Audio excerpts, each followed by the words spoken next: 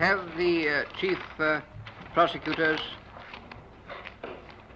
has anybody been designated to read the appendices?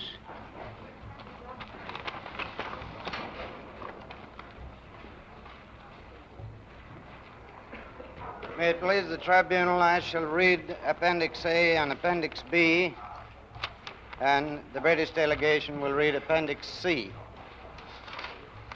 One word of explanation as to Appendix A.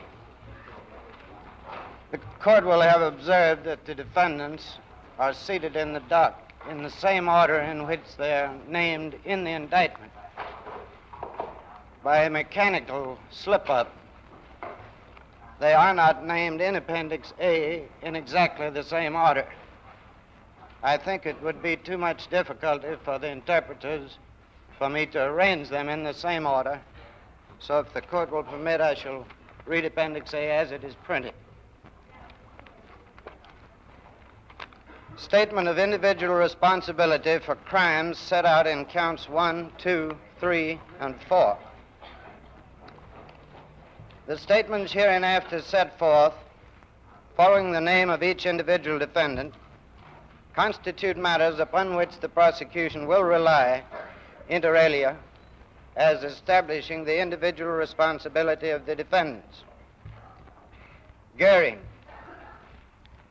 The defendant Goering, between 1932 and 1945, was a member of the Nazi Party, supreme leader of the SA, general in the SS, a member and president of the Reichstag, minister of the Interior of Prussia, chief of the Prussian police and Prussian secret state police, chief of the Prussian State Council, trustee of the four-year plan, Reich Minister for Air, commander-in-chief of the Air Force, president of the Council of Ministers for the Defense of the Reich, member of the Secret Cabinet Council, head of the Hermann Goering Industrial Combine, and successor designate to Hitler. The defendant Goering used the foregoing positions, his personal influence, and his intimate connection with the Führer in such a manner that he promoted the accession to power of the Nazi conspirators and the consolidation of their control over Germany set forth in count 1 of the indictment. He promoted the military and economic preparation for war set forth in count 1 of the indictment. He participated in the planning and preparation of the Nazi conspirators for wars of aggression and wars in violation of international treaties, agreements, and assurances set forth in counts 1 and 2 of the indictment. And he authorized, directed, and participated in the war crimes set forth in count 3 of the indictment and the crimes against humanity set forth in count 4 of the indictment, including a wide variety of crimes against persons and property. Ribbentrop. The defendant Ribbentrop, between 1932 and 1945, was a member of the Nazi Party, a member of the Nazi Reichstag, advisor to the Führer on matters of foreign policy, representative of the Nazi Party for matters of foreign policy, special German delegate for disarmament questions, ambassador extraordinary, ambassador in London, organizer and director of Dienststelle Ribbentrop, Reich Minister of Foreign Affairs, member of the Secret Cabinet Council, member of the Führer's political staff at General Headquarters, and general in the SS. The defendant Ribbentrop used the foregoing positions, his personal influence, and his intimate connection with the Führer in such a manner that he promoted the accession to power of the Nazi conspirators as set forth in count 1 of the indictment. He promoted the preparations for war set forth in count 1 of the indictment.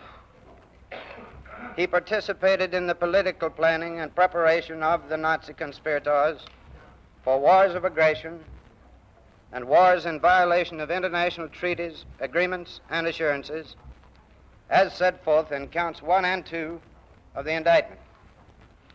In accordance with the Führer principle, he executed and assumed responsibility for the execution of the foreign policy plans of the Nazi conspirators set forth in count 1 of the indictment.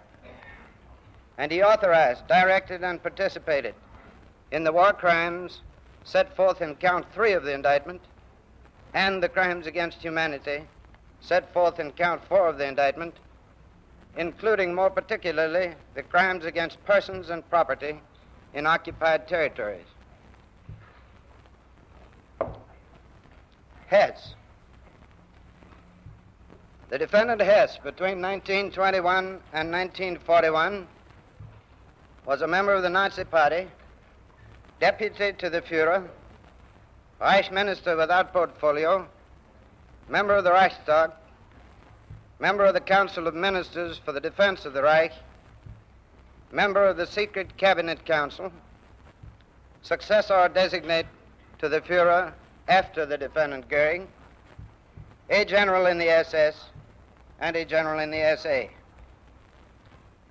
The defendant Hess used the foregoing positions, his personal influence, and his intimate connection with the Führer in such a manner that he promoted the accession to power of the Nazi conspirators and the consolidation of their control over Germany set forth in count 1 of the indictment. He promoted the military, economic, and psychological preparations for war set forth in count 1 of the indictment.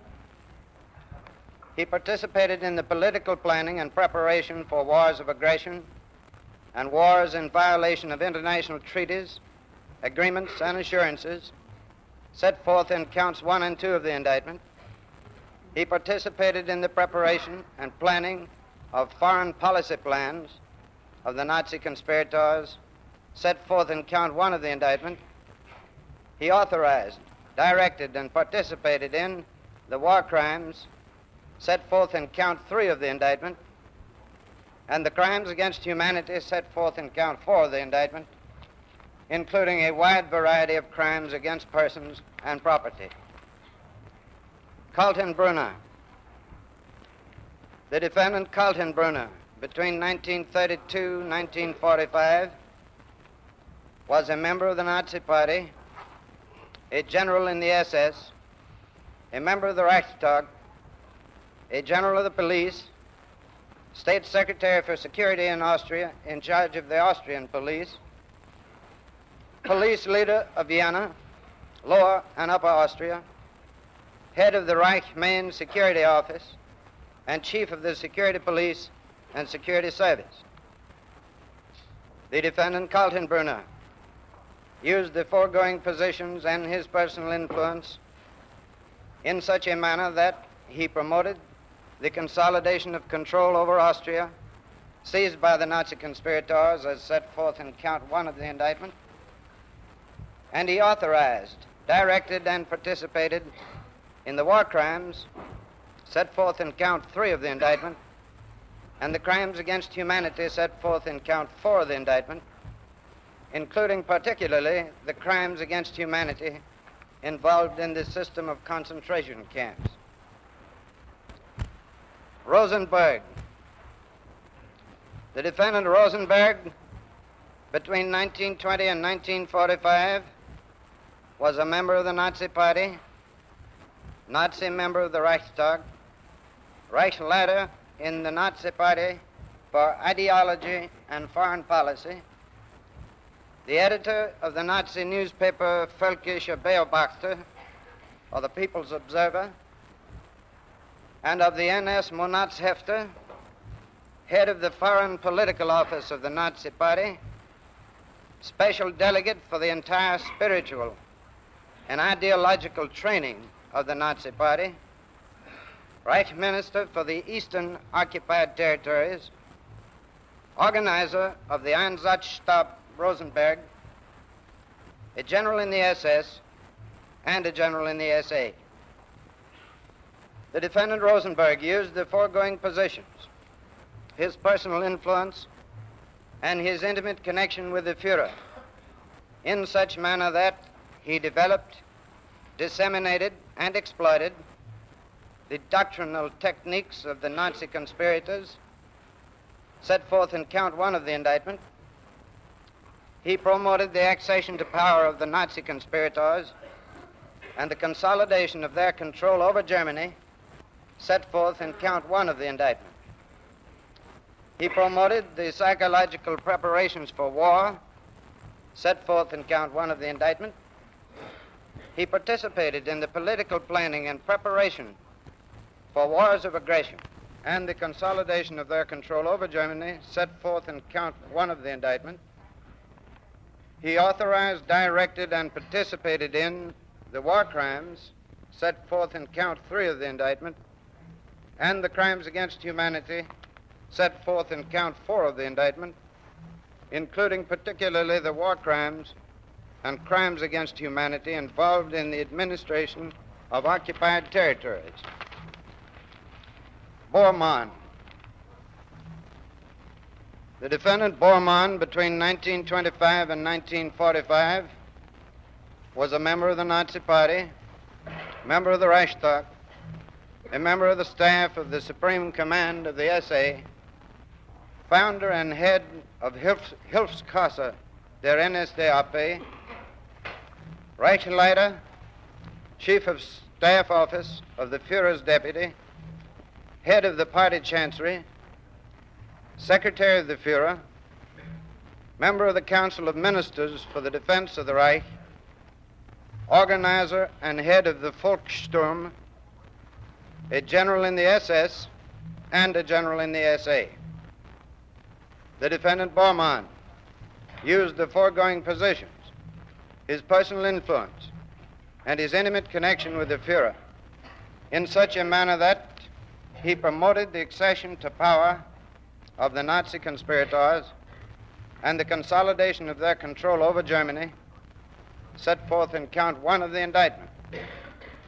He promoted the preparations for war set forth in count 1 of the indictment, and he authorized, directed, and participated in the war crimes set forth in count 3 of the indictment and the crimes against humanity set forth in count 4 of the indictment, including a wide variety of crimes against persons and property. Frick. The defendant Frick, between 1932 and 1945, was a member of the Nazi Party, Reichsleiter, general in the SS, member of the Reichstag, Reich Minister of the Interior, Prussian Minister of the Interior, Reich Director of Elections, General Plenipotentiary for the Administration of the Reich, head of the Central Office for the Reunification of Austria and the German Reich, Director of the Central Office for the Incorporation of Sudetenland, Memel, Danzig, the Eastern Occupied Territories, Irpin, Malmedy, and Moreno, Director of the Central Office for the Protectorate of Bohemia, Moravia, and the Government General, Lower Styria, Upper Carinthia, Norway, Alsace, Lorraine, and all other occupied territories, and Reich Protector for Bohemia and Moravia. The defendant Frick used the foregoing positions, his personal influence, and his intimate connection with the Führer in such manner that he promoted the accession to power of the Nazi conspirators and the consolidation of their control over Germany set forth in count 1 of the indictment. He participated in the planning and preparation of the Nazi conspirators for wars of aggression and wars in violation of international treaties, agreements, and assurances set forth in count 1 and 2 of the indictment, and he authorized, directed, and participated in the war crimes set forth in count 3 of the indictment and the crimes against humanity set forth in count 4 of the indictment, including more particularly the crimes against persons and property in occupied territories. Lie. The defendant Lie, between 1932 and 1945, was a member of the Nazi Party, Reichsleiter, Nazi Party organization manager,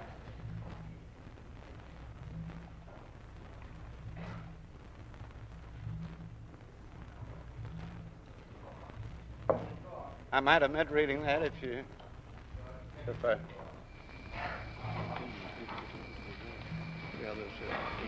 Member of the Reichstag, leader of the German Labor Front, a general in the SA, and joint organizer of the Central Inspection for the Care of Foreign Workers.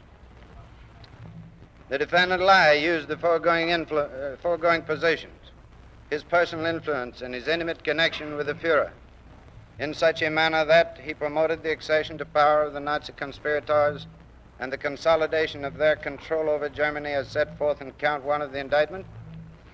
He promoted the preparation for war set forth in Count 1 of the indictment.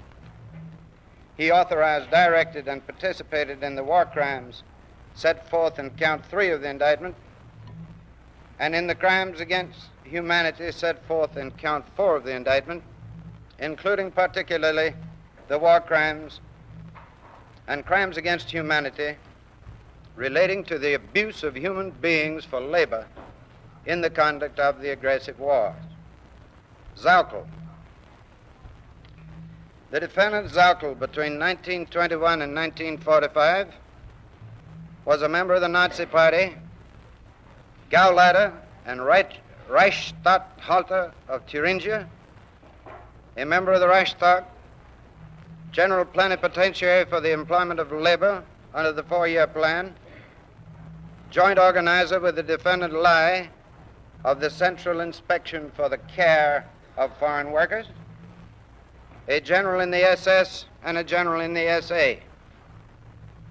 The defendant Sauckel used the foregoing positions and his personal influence in such a manner that he promoted the accession to power of the Nazi conspirators set forth in Count 1 of the indictment.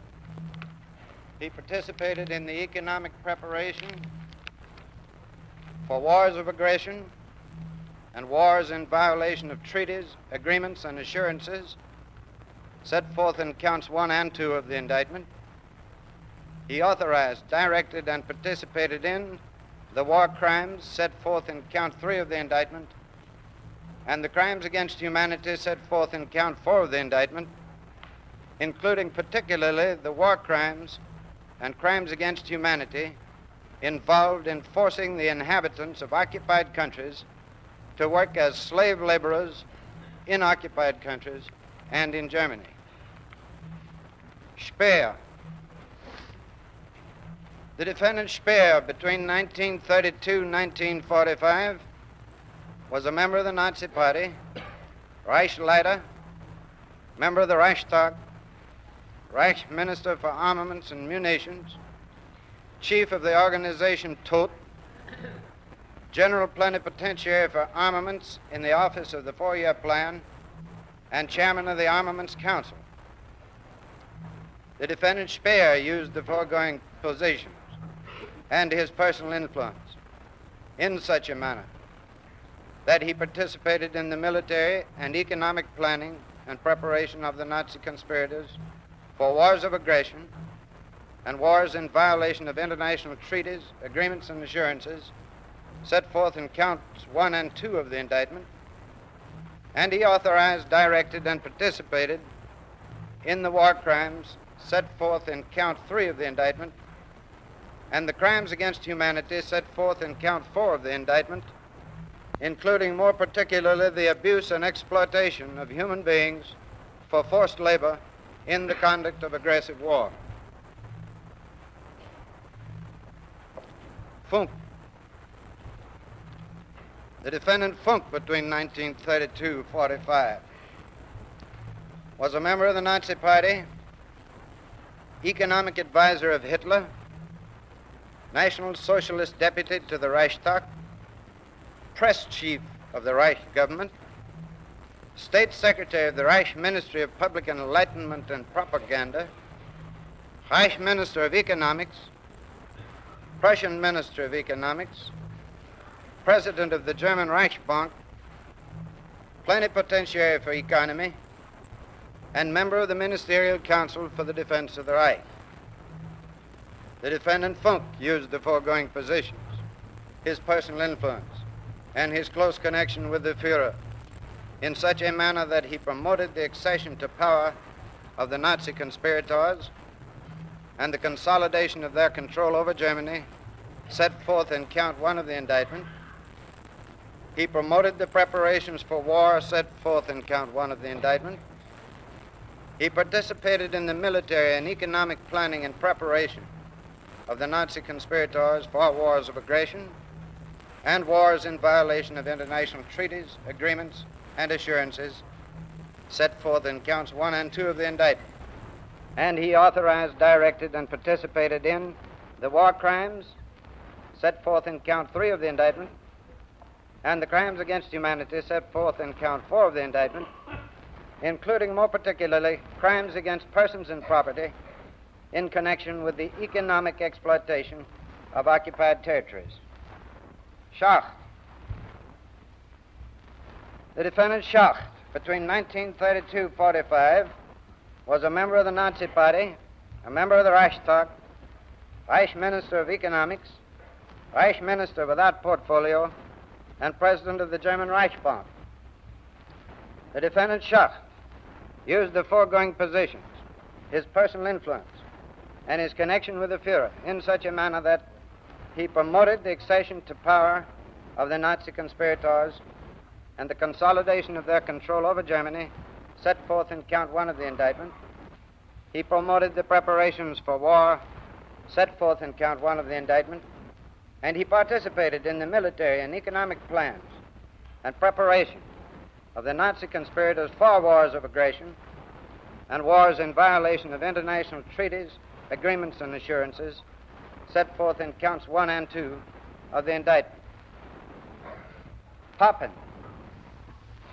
The defendant Papen, between 1932-45, was a member of the Nazi Party, a member of the Reichstag, Reich Councillor, Vice Chancellor under Hitler, Special Plenipotentiary for the Tsar, negotiator of the Concordat with the Vatican, ambassador in Vienna, and ambassador in Turkey. The defendant Papen used the foregoing positions, his personal influence, and his close connection with the Führer in such manner that he promoted the accession to power of the Nazi conspirators and participated in the consolidation of their control over Germany set forth in count 1 of the indictment. He promoted the preparations for war set forth in count 1 of the indictment, and he participated in the political planning and preparation of the Nazi conspirators for wars of aggression and wars in violation of international treaties, agreements, and assurances set forth in counts 1 and 2 of the indictment. Krupp. Shall I read that one, Mr. President? I think so. The defendant Krupp was between 1932 and 45 head of Friedrich Krupp R.G.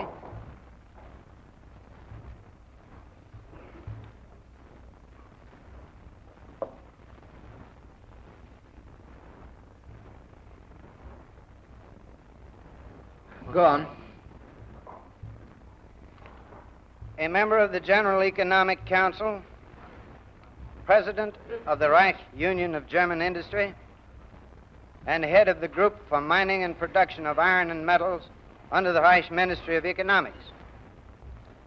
The defendant Krupp used the foregoing positions, his personal influence, and his connection with the Führer in such a manner that he promoted the accession to power of the Nazi conspirators and the consolidation of their control over Germany set forth in count 1 of the indictment. He promoted the preparation for war set forth in count 1 of the indictment. He participated in the military and economic planning and preparation of the Nazi conspirators for wars of aggression and wars in violation of international treaties, agreements, and assurances set forth in counts 1 and 2 of the indictment. And he authorized, directed, and participated in the war crimes set forth in count 3 of the indictment, and the crimes against humanity set forth in count 4 of the indictment, including more particularly the exploitation and abuse of human beings for labor in the conduct of aggressive wars. Neurath. The defendant Neurath, between 1932-45, was a member of the Nazi Party, a general in the SS, a member of the Reichstag, Reich Minister of Foreign Affairs, President of the Secret Cabinet Council, and Reich Protector for Bohemia and Moravia. The defendant Neurath used the foregoing positions, his personal influence, and his close connection with the Führer in such a manner that he promoted the accession to power of the Nazi conspirators set forth in count 1 of the indictment. He promoted the preparations for war set forth in count 1 of the indictment. He participated in the political planning and preparation of the Nazi conspirators for wars of aggression and wars in violation of international treaties, agreements, and assurances set forth in counts 1 and 2 of the indictment.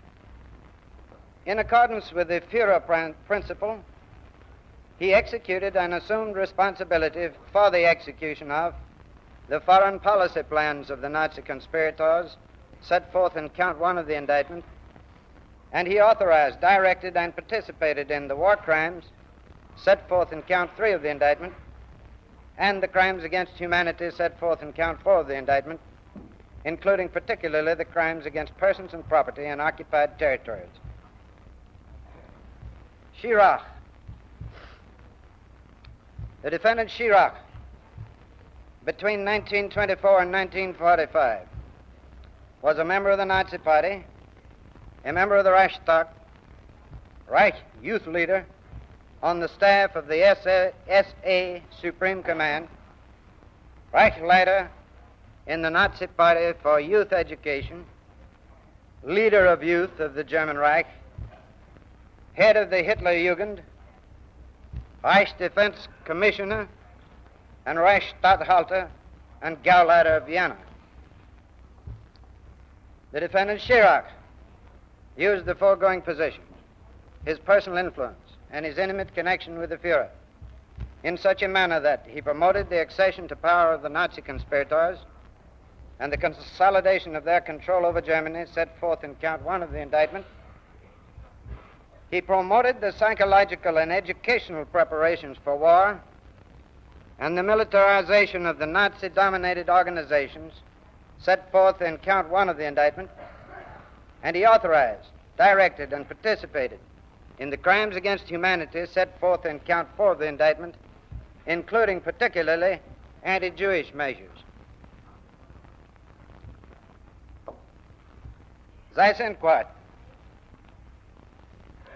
The defendant Seyss-Inquart, between 1932 and 1945, was a member of the Nazi Party, a general in the SS, State Councilor of Austria, Minister of the Interior and Security of Austria, Chancellor of Austria, a member of the Reichstag, a member of the Reich Cabinet, Reich Minister without portfolio, Chief of the Civil Administration in South Poland, Deputy Governor General of the Polish Occupied Territory, and Reich Commissar for the Occupied Netherlands.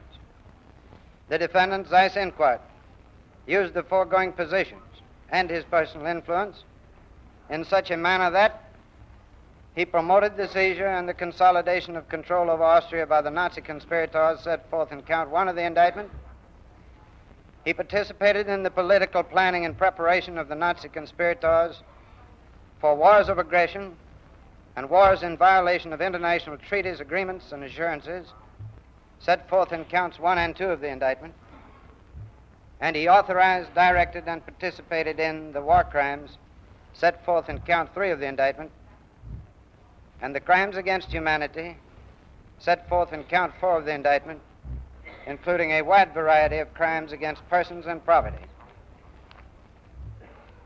Stryker. The defendant Stryker, between 1932 and 45,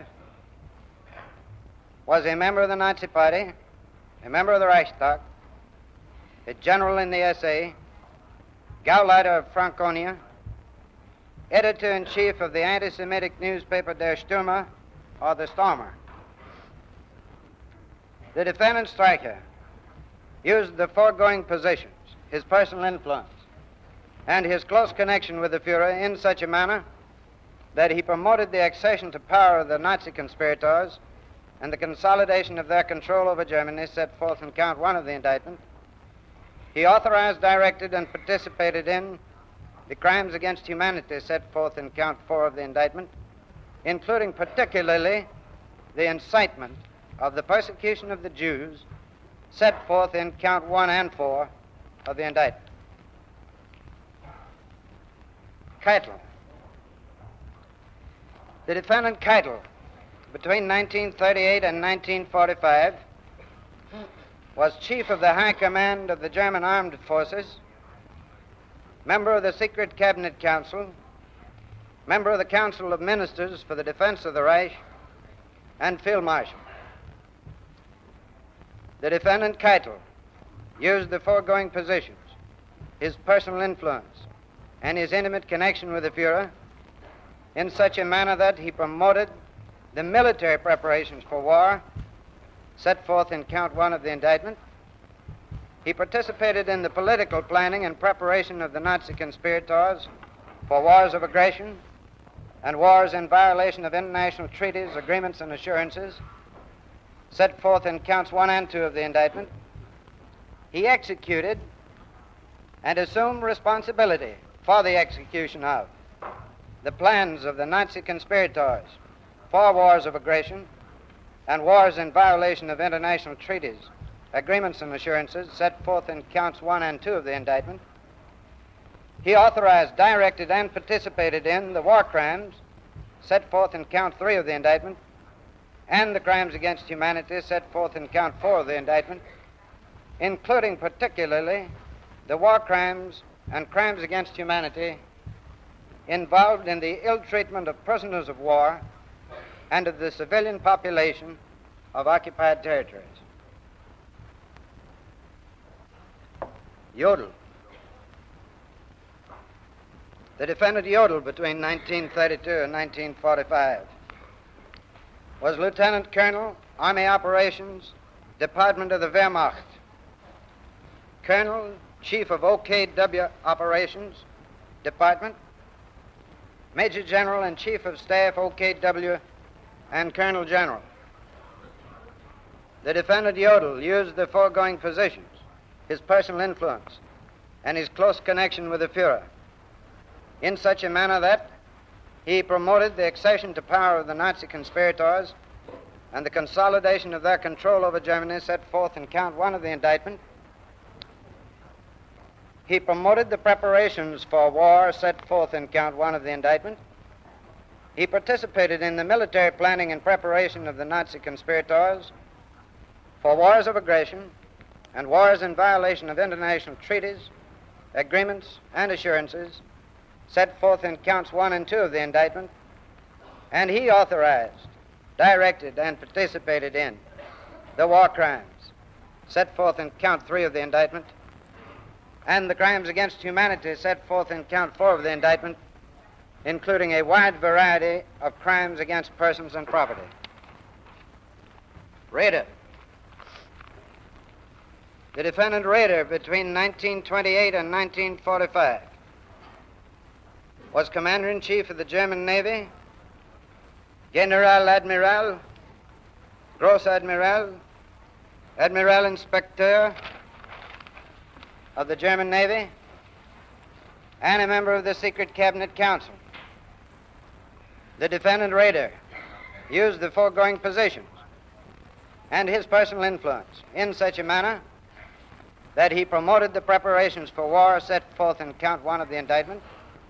He participated in the political planning and preparation of the Nazi conspirators for wars of aggression and wars in violation of international treaties, agreements, and assurances set forth in counts 1 and 2 of the indictment, he executed and assumed responsibility for the execution of the plans of the Nazi conspirators for wars of aggression and wars in violation of international treaties, agreements, and assurances set forth in counts 1 and 2 of the indictment, and he authorized, directed, and participated in the war crimes set forth in count 3 of the indictment, including particularly war crimes arising out of sea warfare. Dönitz. The defendant Dönitz, between 1932 and 1945, was commanding officer of the Vedigan U-boat flotilla, commander-in-chief of the U-boat arm, vice admiral, admiral, gross admiral, and commander-in-chief of the German Navy, advisor to Hitler and successor to Hitler as the head of the German government. The defendant Dönitz used the foregoing positions, his personal influence, and his intimate connection with the Fuhrer in such a manner that he promoted the preparations for war set forth in count 1 of the indictment. He participated in the military planning and preparation of the Nazi conspirators for wars of aggression and wars in violation of international treaties, agreements, and assurances set forth in counts 1 and 2 of the indictment, and he authorized, directed, and participated in the war crimes set forth in count 3 of the indictment, including particularly the crimes against persons and property on the high seas. Fritschie. The defendant Fritschie, between 1933 and 1945, was a member of the Nazi Party, editor-in-chief of the official German news agency, Deutsche Nachrichtenbüro, head of the wireless news service, and of the home press division of the Reich Ministry of Propaganda, Ministerial Director of the Reich Ministry of Propaganda, head of the radio division of the propaganda department of the Nazi Party, and plenipotentiary for the political organization of the Greater German Radio.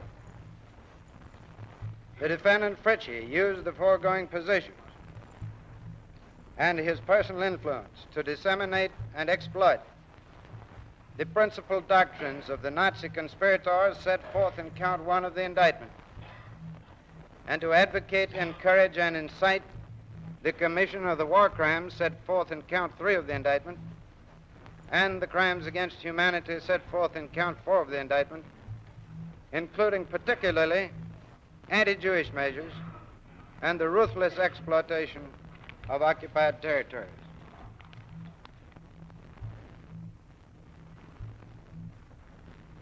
Appendix B, statement of criminality of groups and organizations. The statements hereinafter set forth, following the name of each group or organization named in the indictment as one which should be declared criminal, constitute matters upon which the prosecution will rely inter alia as establishing the criminality of the group or organization. The Reichsregierung, Reich Cabinet. The Reichsregierung, Reich Cabinet, referred to in the indictment, consists of persons who were, first, members of the ordinary cabinet after 30 January 1933, the date on which Hitler became Chancellor of the German Republic. The term ordinary cabinet, as used herein, means the Reich ministers, that is, heads of departments, and of the central government. Reich ministers without portfolio, state ministers acting as Reich ministers, and other officials entitled to take part in the meetings of the cabinet. Second, members of der Ministerrat für die Reichsverteidigung, Council of Ministers for the Defense of the Reich. Third, members of der Geheime Kabinettsrat, Secret Cabinet Council. Under the Führer, These persons, functioning in the foregoing capacities and in association as a group, possessed and exercised legislative, executive, administrative, and political powers and functions of a very high order in the system of German government.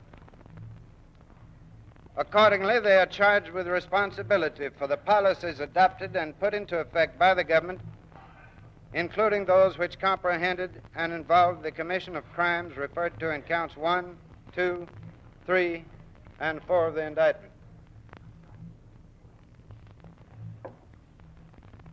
Das Korps der politischen Leiter der nationalsozialistischen deutschen Arbeiterpartei, Leadership Corps of the Nazi Party. That organization referred to in the indictment consists of persons who were at any time, according to common Nazi terminology, politische Leiter, political leaders of any grade or rank. The politischen Leiter comprised the leaders of the various functional offices of the party. For example, the Reichsleitung, or party Reichsdirektorate, and the Gauleitung, or party Gau Directorate, as well as the territorial leaders of the party, for example, the Gauleiter. The politischen Leiter were a distinctive and elite group within the Nazi Party proper, and as such were vested with special prerogatives. They were organized according to the leadership principle and were charged with planning, developing, and imposing upon their followers the policies of the Nazi Party. Thus, the territorial leaders among them were called Hoheitsträger, or bearers of sovereignty, and were entitled to call upon and utilize the various party formations when necessary for the execution of party policies. Reference is hereby made to the allegations in count 1 of the indictment, showing that the Nazi Party was the central core of the common plan or conspiracy therein set forth. The politischen Leiter, as a major power within the Nazi Party proper, and functioning in the capacities above described, and in association as a group, joined in the common plan or conspiracy, and accordingly share responsibility for the crimes set forth in counts 1, 2, 3, and 4 of the indictment. The prosecution expressly reserves the right to request at any time before sentence is pronounced that politische Leiter of the subordinate grades or ranks or of other types or classes to be specified by the prosecution be accepted from further proceedings in this case number 1, but without prejudice to other proceedings or actions against them.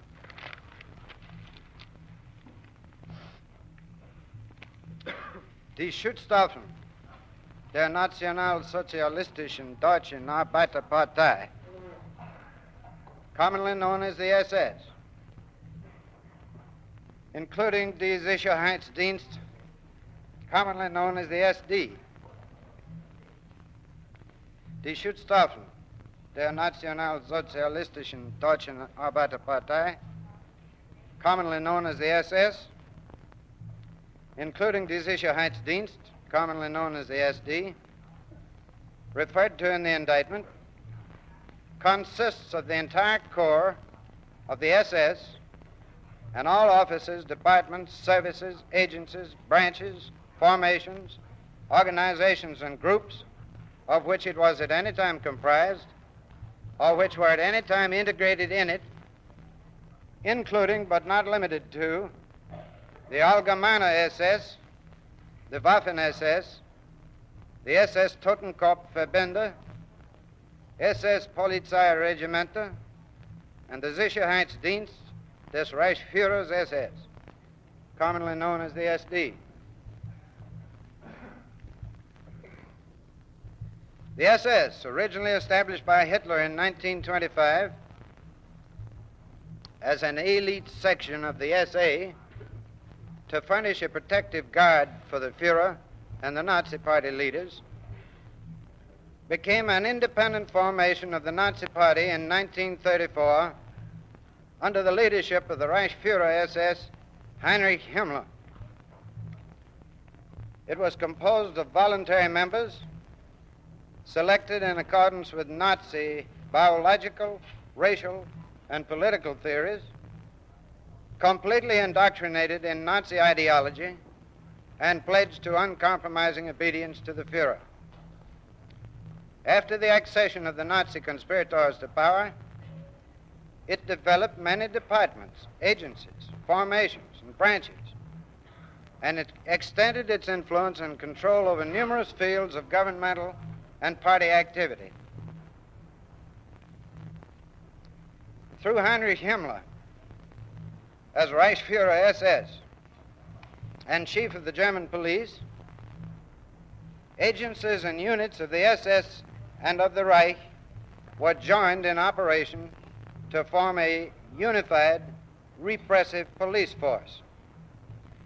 The Sicherheitsdienst des Reichsführers SS, commonly known as the SD, a department of the SS, was developed into a vast espionage and counterintelligence system which operated in conjunction with the Gestapo and criminal police in detecting, suppressing, and eliminating tendencies, groups, and individuals deemed hostile or potentially hostile to the Nazi Party, its leaders, principles, and objectives, and eventually was combined with the Gestapo and criminal police in a single security police department, the Reich Main Security Office. Other branches of the SS developed into an armed force and served in the wars of aggression referred to in counts 1 and 2 of the indictment.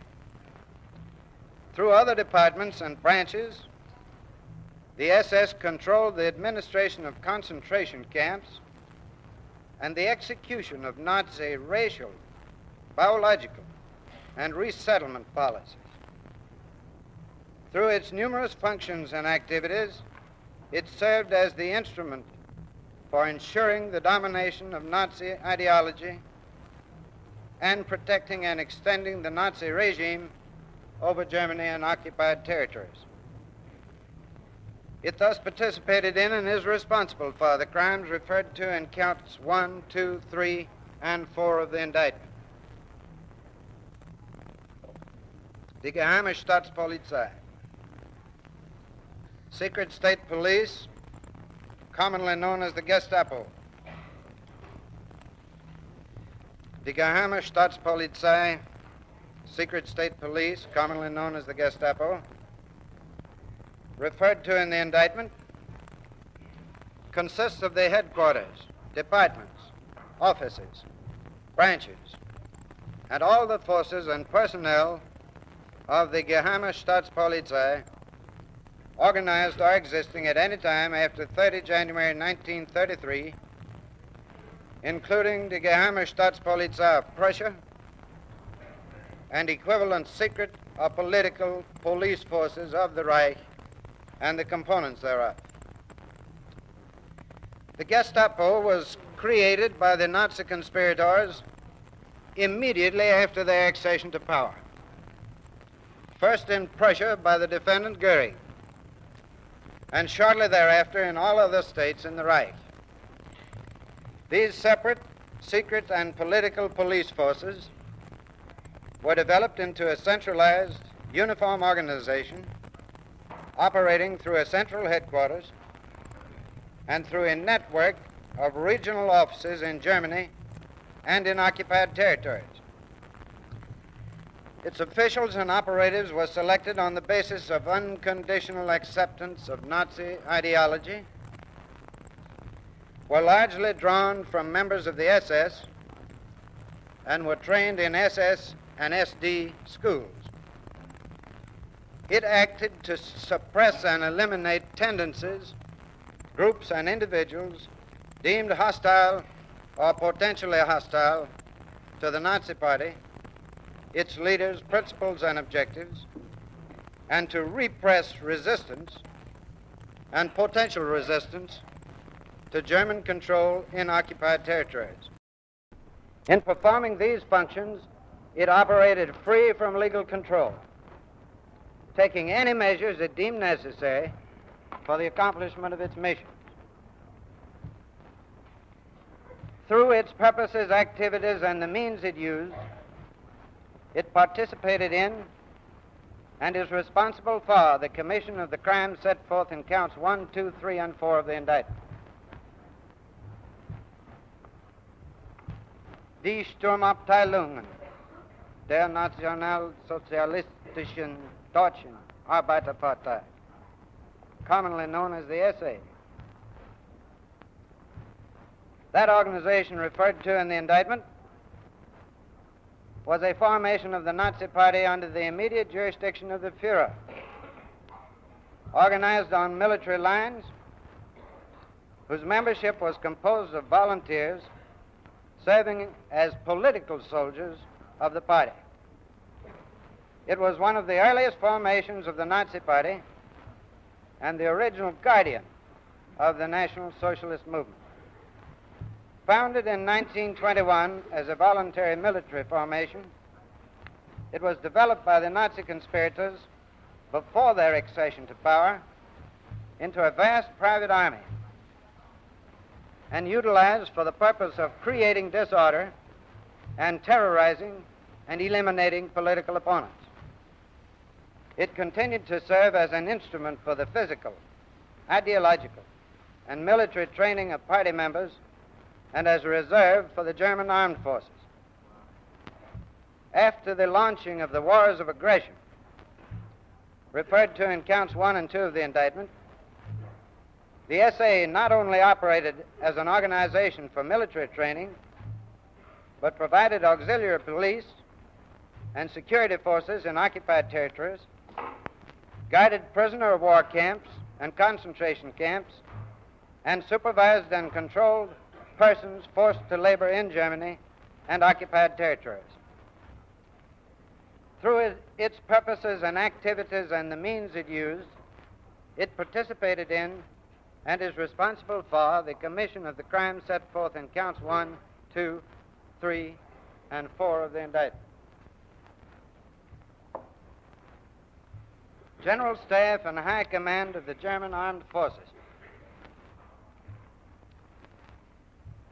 The General Staff and High Command of the German Armed Forces, referred to in the indictment, consists of those individuals who between February 1938 and May 1945 were the highest commanders of the Wehrmacht, the Army, the Navy, and the Air Forces. The individuals comprising this group are the persons who held the following appointments: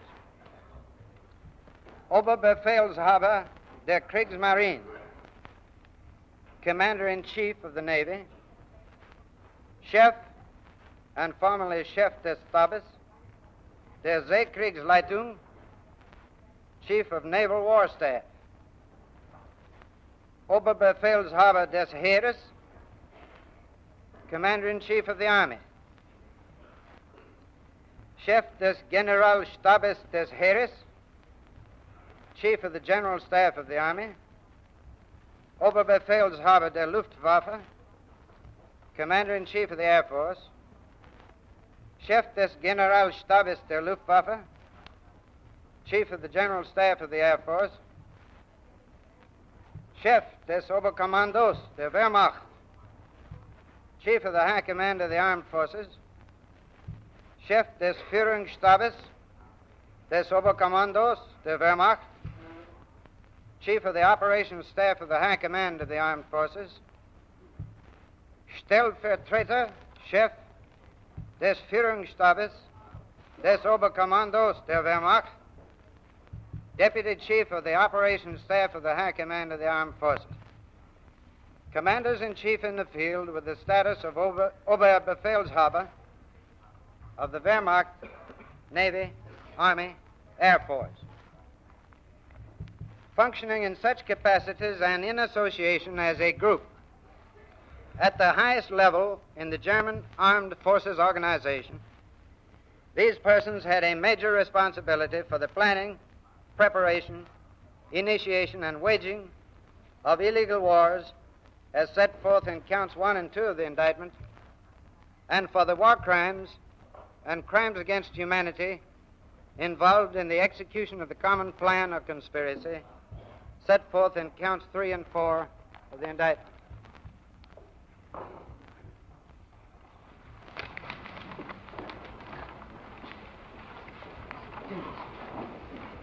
Appendix C. Charges and particulars of violations of international treaties, agreements, and assurances caused by the defendants in the course of planning, preparing, and initiating the wars. 1. Charge: violation of the Convention for the Pacific Settlement of International Disputes, signed at The Hague, 29th July, 1899. Particulars: in that Germany did, by force and arms, on the dates specified in column 1, invade the territory of the sovereigns specified in column 2, respectively, without first having attempted to settle its disputes with the said sovereigns by pacific means. 6th April 1941, Kingdom of Greece. 6th April 1941, Kingdom of Yugoslavia. 2. Charge: violation of the Convention for the Pacific Settlement of International Disputes, signed at The Hague, 18th October 1907. Particulars: in that Germany did, on or about the dates specified in column 1, by force of arms invade the territory of the sovereigns specified in column 2, respectively, without having first attempted to settle its dispute with the said sovereigns by pacific means. 1st September 1939, the Republic of Poland. 9th April 1940, the Kingdom of Norway. 9th April 1940, the Kingdom of Denmark. 10th May 1940, the Grand Duchy of Luxembourg. 10th May 1940, the Kingdom of Belgium. 10th May 1940, the Kingdom of the Netherlands. 22nd June 1941, the Union of Soviet Socialist Republics. 3. Charge: violation of Hague Convention number 3 relative to the opening of hostilities, signed on the 18th of October 1907.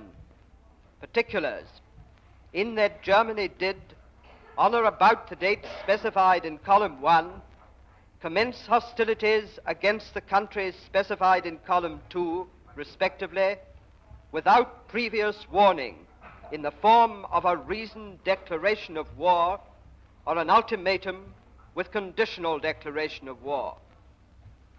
1st September 1939, Republic of Poland. 9th April 1940, the Kingdom of Norway, the Kingdom of Denmark.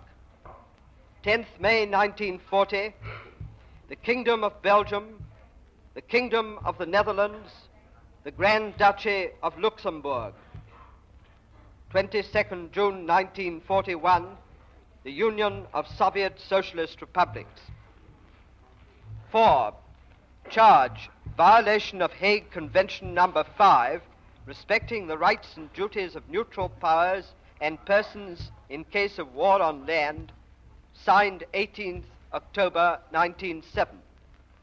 Particulars: in that Germany did, on or about the dates specified in column 1, by force and arms of its military forces, cross into, invade, and occupy the territories of the sovereigns specified in column 2, respectively, then and thereby violating the neutrality of the said sovereigns. 9th April 1940, Kingdom of Norway and the Kingdom of Denmark. 10th May 1940, the Grand Duchy of Luxembourg, the Kingdom of Belgium, and the Kingdom of the Netherlands. 22nd June 1941, the Union of Soviet Socialist Republics. 5. Charge violation of the Treaty of Peace between the Allied and Associated Powers and Germany, signed at Versailles, 28th June 1919, known as the Versailles Treaty. Particulars: 1. In the Germany did, on and after the 7th of March 1936, maintain and assemble armed forces and maintain and construct military fortifications in the demilitarized zone of the Rhineland, in violation of the provisions of Articles 42 to 44 of the Treaty of Versailles. 2. In the Germany did, on or about the 13th March 1938, annex Austria into the German Reich in violation of the provisions of Article 80 of the Treaty of Versailles. 3. In the Germany did, on or about the 22nd March 1939, incorporate the district of Memel into the German Reich in violation of the provisions of Article 99 of the Treaty of Versailles. 4. In the Germany did, on or about the 1st September 1939, incorporate the free city of Danzig into the German Reich in violation of the provisions of Article 100 of the Treaty of Versailles. 5. In the Germany did, on or about the 16th March 1939, incorporate the provinces of Bohemia and Moravia, formerly part of Czechoslovakia, into the German Reich in violation of the provisions of Article 81 of the Treaty of Versailles. 6. In the Germany did, at various times in March 1935 and thereafter, repudiate various parts of Part 5, military, naval, and air clauses of the Treaty of Versailles by creating an air force, by use of compulsory military service, by increasing the size of the army beyond treaty limits, and by increasing the size of the navy beyond treaty limits. 6. Charge violation of the treaty between the United States and Germany restoring friendly relations, signed at Berlin, 25th of August 1921. Particulars: in the Germany did, at various times in March 1935 and thereafter, repudiate various parts of Part 5, military, naval, and air clauses of the treaty between the United States and Germany, restoring friendly relations, by creating an air force, by use of compulsory military service, by increasing the size of the army beyond treaty limits, and by increasing the size of the navy beyond treaty limits. 7. Charge violation of the Treaty of Mutual Guarantee between Germany, Belgium, France, Great Britain, and Italy, done at Locarno, 16th October 1925. Particulars: 1. In that Germany did, on or about the 7th of March 1936, unlawfully send armed forces into the Rhineland demilitarized zone of Germany in violation of Article 1 of the Treaty of Mutual Guarantee. 2. In the Germany did, in or about March 1936 and thereafter, unlawfully maintain armed forces in the Rhineland demilitarized zone of Germany in violation of Article 1 of the Treaty of Mutual Guarantee. 3. In the Germany did, on or about 7th March 1936 and thereafter, unlawfully construct and maintain fortifications in the Rhineland demilitarized zone of Germany in violation of Article 1 of the Treaty of Mutual Guarantee. 4. In the Germany did, on or about the 10th of May 1940, unlawfully attack and invade Belgium in violation of Article 2 of the Treaty of Mutual Guarantee. 5. In that Germany did, on or about the 10th May 1940, unlawfully attack and invade Belgium without first having attempted to settle its dispute with Belgium by peaceful means in violation of Article 3 of the Treaty of Mutual Guarantee. 8. Charge: violation of the arbitration treaty between Germany and Czechoslovakia, done at Locarno, 16th October 1925. Particulars: in that Germany did, on or about the 15th of March 1939, unlawfully, by duress and threats of military might, force Czechoslovakia to deliver the destiny of Czechoslovakia and its inhabitants into the hands of the Führer and Reich Chancellor of Germany without having attempted to settle its dispute with Czechoslovakia by peaceful means. 9. Charge: violation of the arbitration convention between Germany and Belgium, done at Locarno, 16th October 1925. Particulars: in that Germany did, on or about 10th May 1940, unlawfully attack and invade Belgium without first having attempted to settle its dispute with Belgium by peaceful means. 10. Charge: violation of the arbitration treaty between Germany and Poland, done at Locarno, 16th October 1925. Particulars: in that Germany did, on or about the 1st September 1939, unlawfully attack and invade Poland without first having attempted to settle its dispute with Poland by peaceful means. 11.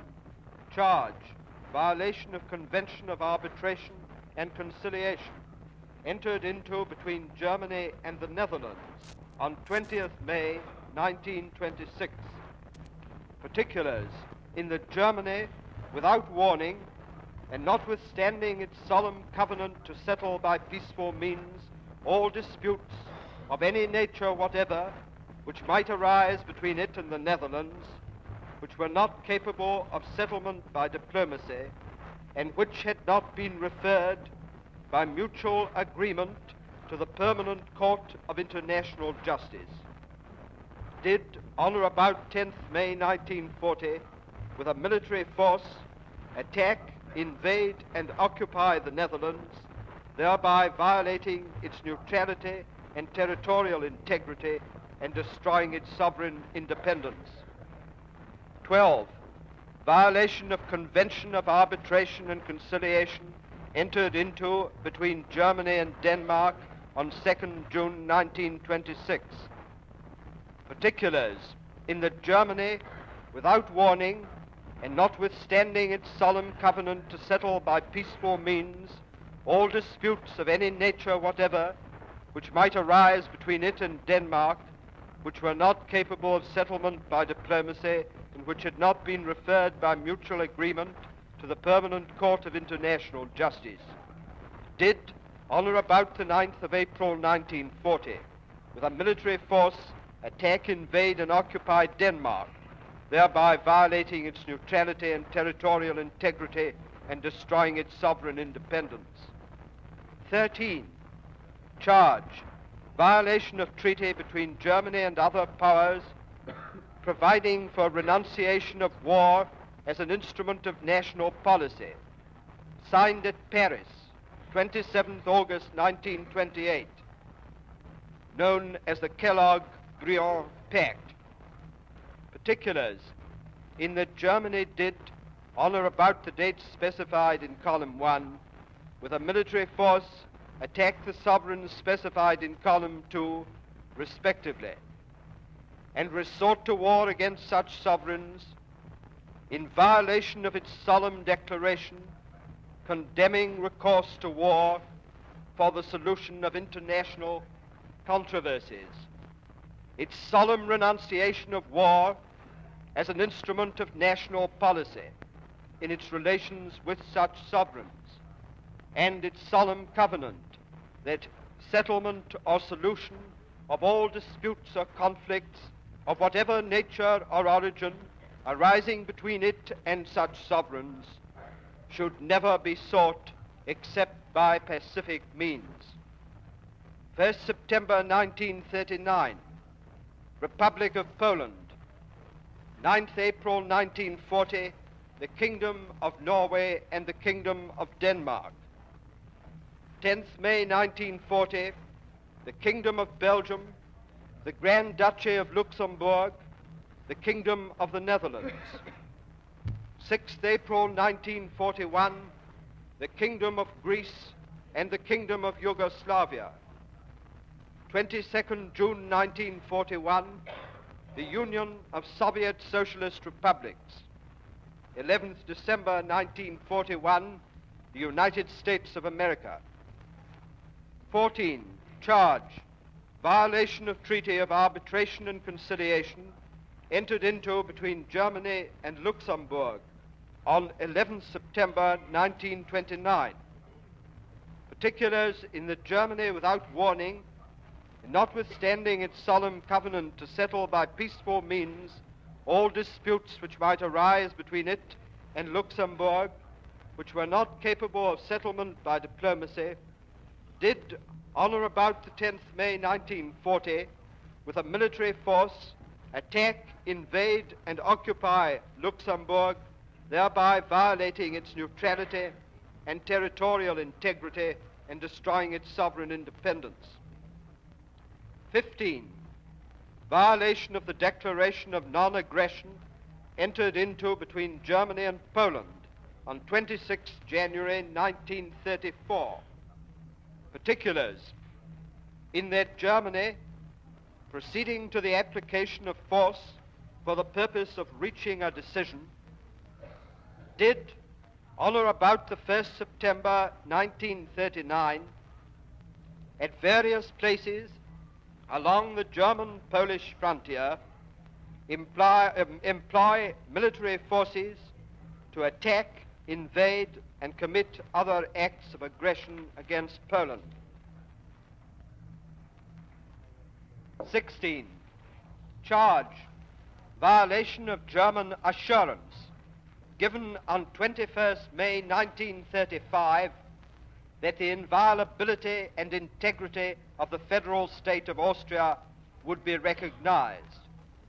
Particulars in that Germany did, on or about the 12th of March 1938, at various points and places along the German-Austria frontier, with a military force and in violation of its solemn declaration and assurance, invade and annex to Germany the territory of the federal state of Austria. 17. Charge: violation of Austro-German agreement of 11th July 1936. Particulars in that Germany during the period from 12th February 1938 to 13th March 1938 did, by duress and various aggressive acts, including the use of military force, cause the federal state of Austria to yield up its sovereignty to the German state in violation of Germany's agreement to recognize the full sovereignty of the federal state of Austria. 18. Charge: violation of German assurances given on the 30th of January 1937, the 28th of April 1939, the 26th of August 1939, and the 6th of October 1939, to respect the neutrality and territorial inviolability of the Netherlands. Particulars in that Germany, without warning and without recourse to peaceful means of settling any considered differences, did, on or about the 10th May 1940, with a military force and in violation of its solemn assurances, invade, occupy, and attempt to subjugate the sovereign territory of the Netherlands. 19. Charge: violation of German assurances given on the 30th January 1937, the 13th October 1937, the 28th April 1939, the 26th August 1939, and the 6th October 1939 to respect the neutrality and territorial integrity and inviolability of Belgium. Particulars in that Germany, without warning, did on or about the 10th May 1940, with a military force and in violation of its solemn assurances and declarations, attack, invade, and occupy the sovereign territory of Belgium. 20. Charge violation of assurances given on 11th March 1938 and 26 September 1938 to Czechoslovakia. Particulars in that Germany, on or about the 15th March 1939, did, by establishing a protectorate of Bohemia and Moravia, under duress and by threat of force, violate the assurance given on 11th March 1938 to respect the territorial integrity of the Czechoslovak Republic, and the assurance given on 26th September 1938 that if the so-called Sudeten territories were ceded to Germany, no further German territorial claims on Czechoslovakia would be made. 21. Charge violation of the Munich Agreement and annexes of 29th September 1938. Particulars: 1. In that Germany, on or about the 15th of March 1939, did, by duress and the threat of military intervention, force the Republic of Czechoslovakia to deliver the destiny of the Czech people and country into the hands of the Führer of the German Reich. 2. In that Germany refused and failed to join in an international guarantee of the new boundaries of the Czechoslovakia state as provided for in Annex Number 1 to the Munich Agreement. 22. Charge violation of the solemn assurances of Germany given on 3rd September 1939, 28th April 1939, and 6th October 1939 that they would not violate the independence or sovereignty of the Kingdom of Norway. Particulars in that Germany, without warning, did on or about the 9th April 1940, with its military and naval forces, attack, invade, and commit other acts of aggression against the Kingdom of Norway. 23.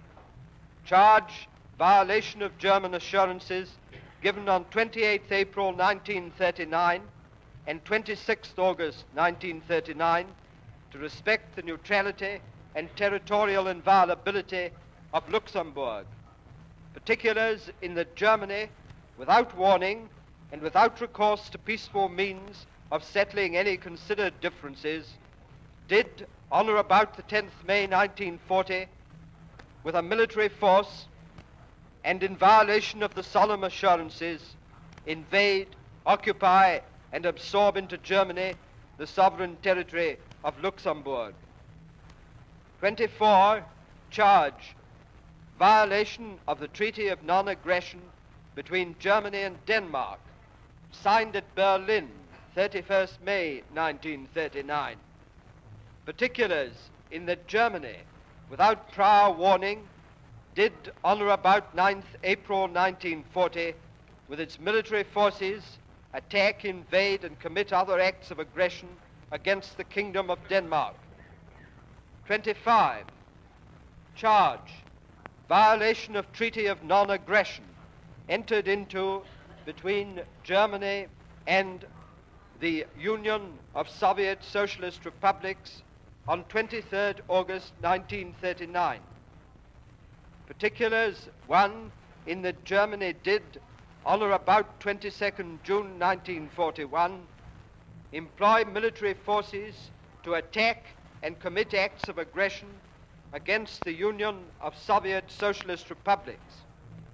2. In that Germany, without warning or recourse to a friendly exchange of views or arbitration, did, on or about the 22nd June 1941, employ military forces to attack and commit acts of aggression against the Union of Soviet Socialist Republics. 26. Charge: violation of German assurance given on 6 October 1939 to respect the neutrality and territorial integrity of Yugoslavia. Particulars in that Germany, without prior warning, did, on or about 6th April 1941, with its military forces, attack, invade, and commit other acts of aggression against the Kingdom of Yugoslavia. The tribunal will now adjourn until 10 o'clock tomorrow morning.